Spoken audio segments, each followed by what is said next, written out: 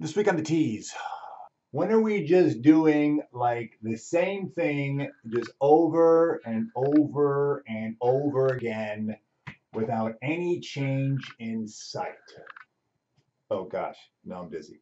Hey, que no te confundas.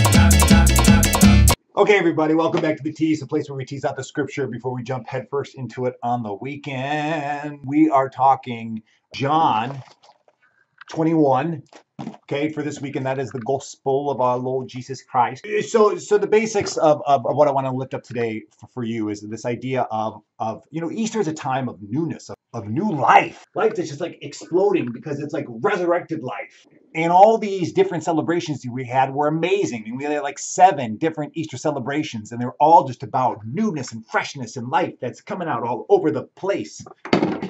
Just like that. I mean, just like water spilling. Life was spilling all over the place. But here's the thing we got to keep in mind is that sometimes we just go right back to our normal ways of life after Easter.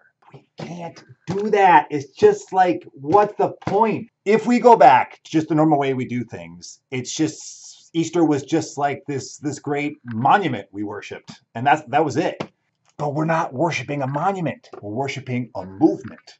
Right? On the movement of Jesus Christ and the movement of the resurrected Jesus Christ. So what does that mean? Well, in today's gospel, or this week's gospel, you're going to have John telling the story of where Jesus is showing up for the third time to the disciples, and they still haven't really gotten it. I mean, this time they're like going back to their old ways. They're like fishing.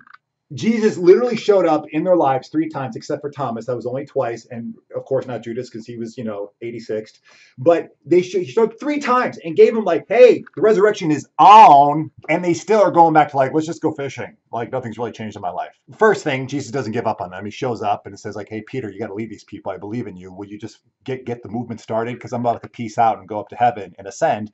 And I gave you the Holy Spirit. So let's get the work done. What I want you to think about this Sunday is, have you already begun to just kind of go back into your normal patterns before Easter? And has the Easter celebration really changed you in some ways? Has this journey of Lent and these spiritual disciplines we were talking about, has it changed your heart at all? And this Sunday, we're going to get into how do you allow the power of Easter to really transform your heart into newness and see where God is just switching things up in your life. Because if he's not switching things up in your life and not interrupting your life, I would tell you then maybe your discipleship needs a little gasoline. Because the Christian life is not comfortable. It doesn't just go as we planned, because God is always throwing new things in there. But we got to obey. We got to listen. So have you been able to feel kind of a God is moving, God is stirring throughout your Lenten and Easter journey? And how do you feel that? How do you be open to that? Come this Sunday to find out, how do you really listen and hear about what God is doing in your life? How God is transforming your life, your marriage, your family.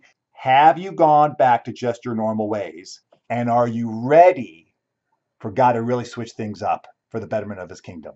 Think about that and bring that to church this Sunday or Saturday night. We'll see you.